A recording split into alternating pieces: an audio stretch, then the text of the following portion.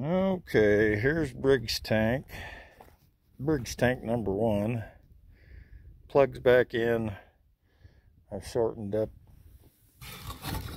the float so that, I don't know if you can see that at all, but I would guess that I probably lowered the water level maybe 3 inches, maybe a little bit less, but something like that. We'll just have to see when it fills up. And right now we're just waiting for water to show up over here. It's got to fill that other tank first. So we'll go over and look at that. It's getting late in the afternoon. About time to call it a day. I go put the chickens to bed and all of that important stuff.